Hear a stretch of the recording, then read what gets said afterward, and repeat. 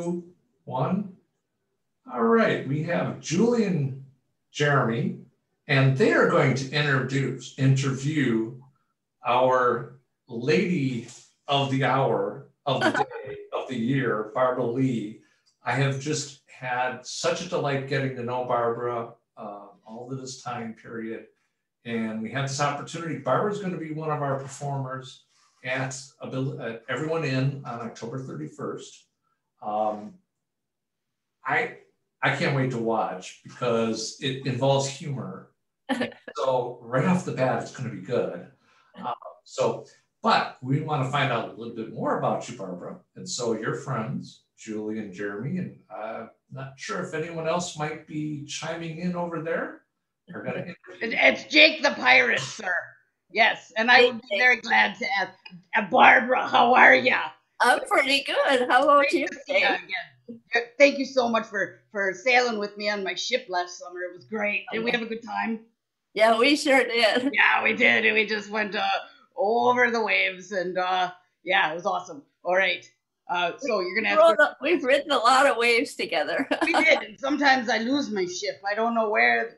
Yeah, that's right. A lot of waves together. I got that now. It's I'm a little slow, little bit too much whiskey there. You know what I'm saying?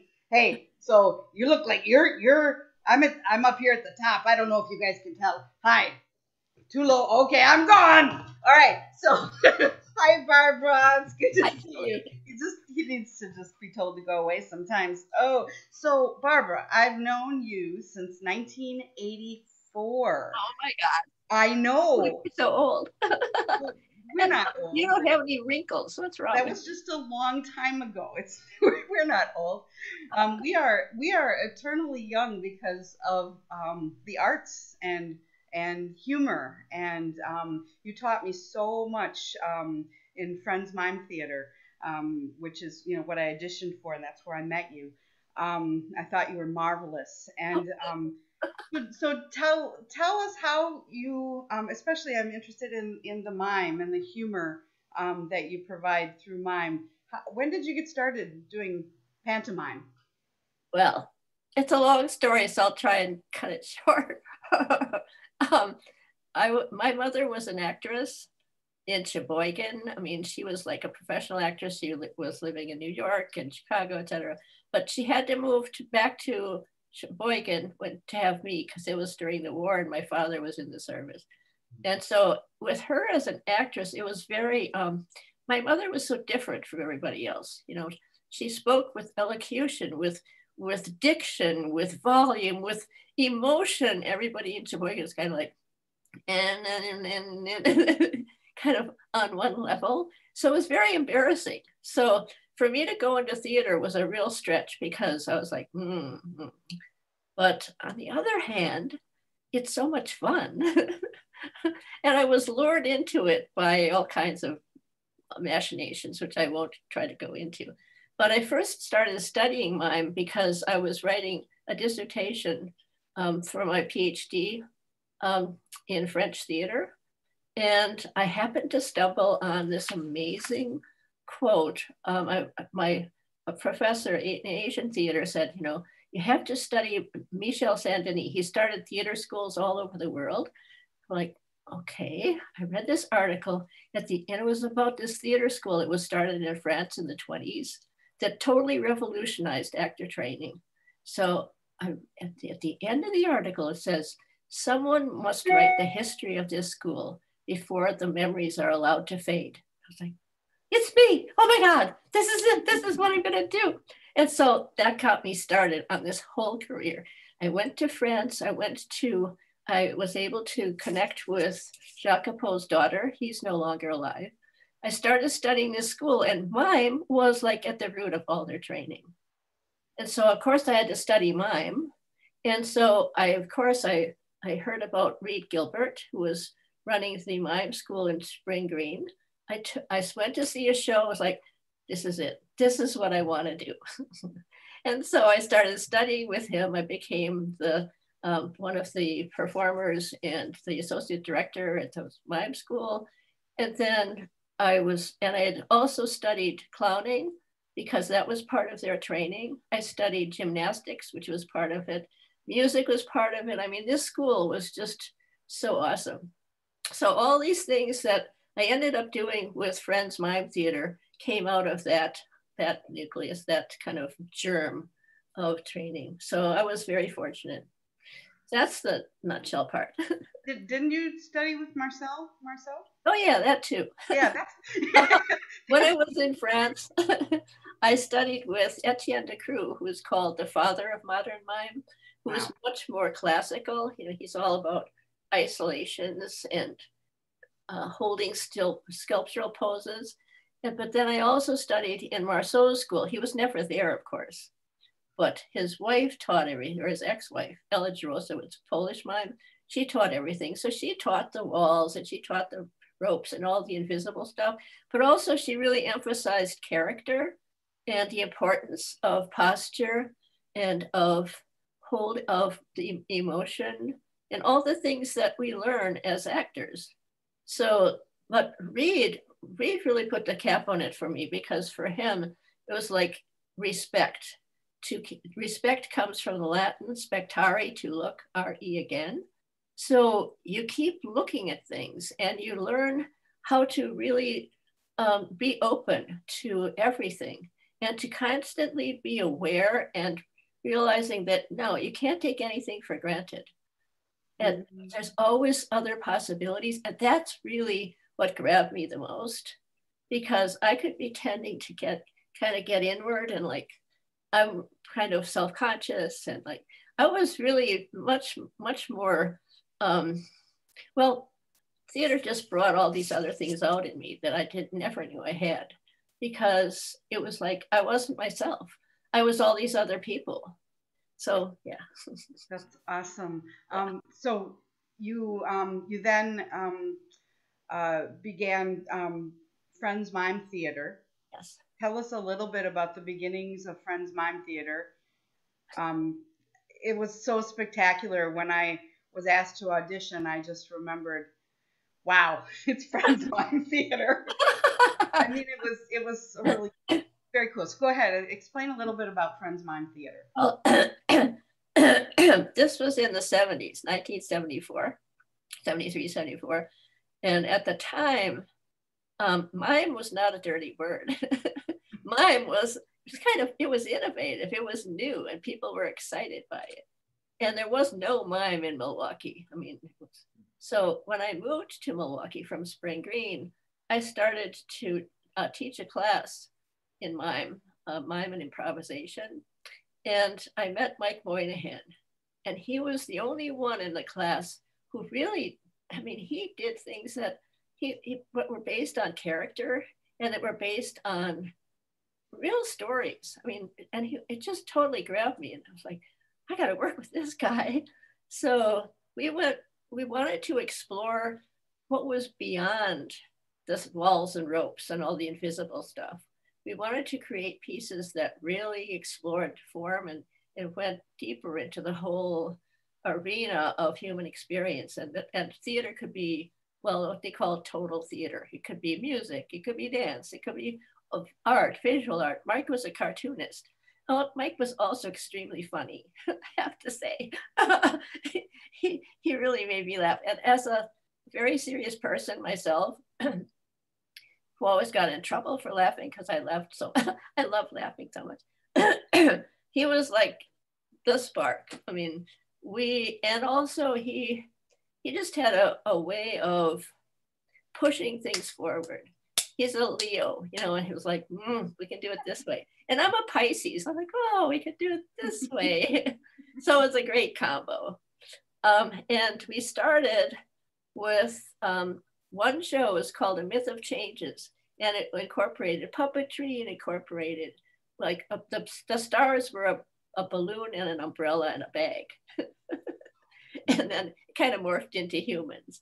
So from the beginning, we incorporated, and music. It was very musical because Mike also played the guitar and I love to sing. So we did all kinds of experimenting with all of that. And then we started with an improvisation and mime troupe at UWM, where we met some fabulous people. But then we wanted to really get serious about it. So we quit our jobs, which is really scary.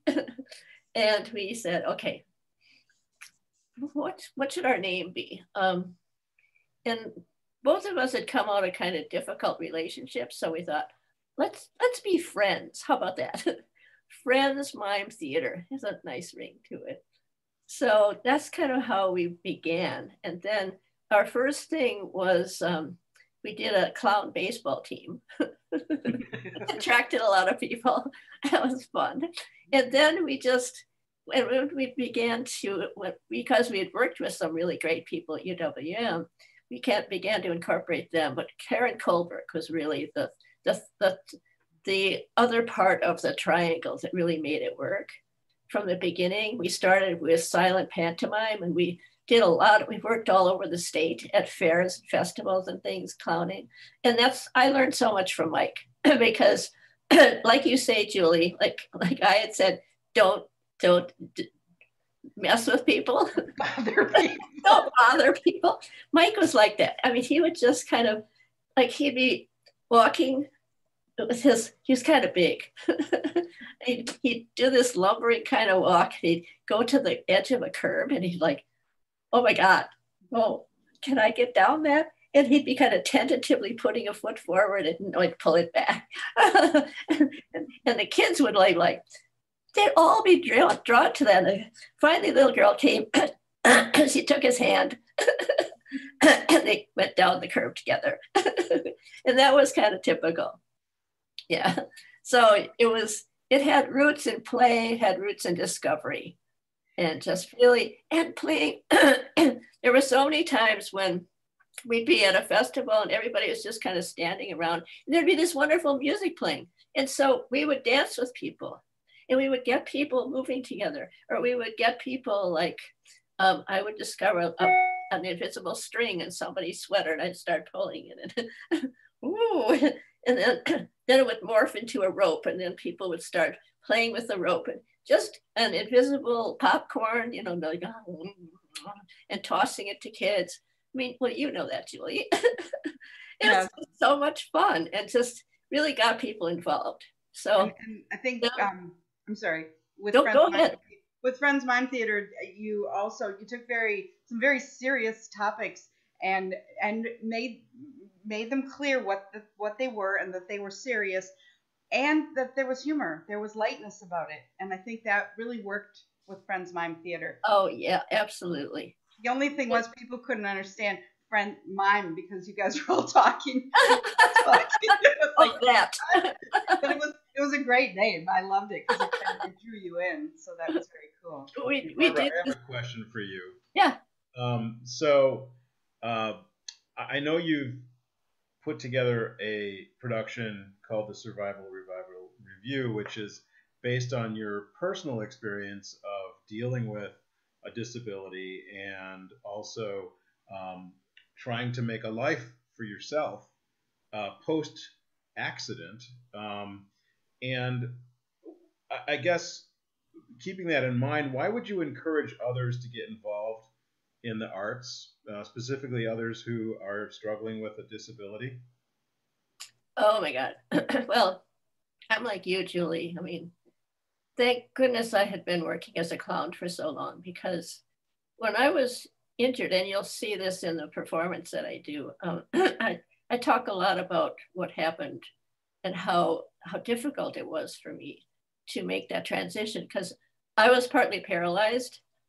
I couldn't use my legs. I was like, how can I function? How can I even go on without being able to move, without being able to work like I had been working? And I just was completely heartbroken. But I started noticing the funny things, which you'll see in this little show I'll do. And it just, having that sense of humor, having that background, just completely, I started seeing how there could be a show out of this. There were all these quirky characters. There was all this bizarre, I mean, to be partly paralyzed, it takes you into a very surreal life. I mean, everything is so different. that it starts to feel, I mean, there's some funny things about it. So, and it's dark humor, I have to say, there's a little dark humor in there. But it's also, it's such a relief to be able to find the humor in it and to find the creativity in it and to laugh with it. So yeah, it's that made all the difference. That was my healing process. And I was able to, I got so much support from the community. Sarah O'Connor, who was the managing director at the Milwaukee Rep at the time, I saw her at a party and I had this idea about the show. And so I said, Sarah, I'm thinking about trying to create a show about my healing process. And she said, yes, yes. Oh, talk to me. I have to circulate, but call me. So I called Sarah and she was like, we can get a grant for this. And she did. She got one from the Greater Milwaukee Foundation that got me a player, you know, somebody to work with me, a director, a stage manager, lights, props, everything. I got to do the performance at the Stackner Cabaret. I mean, it was, and I got an opportunity to tour it because I had all the materials for touring.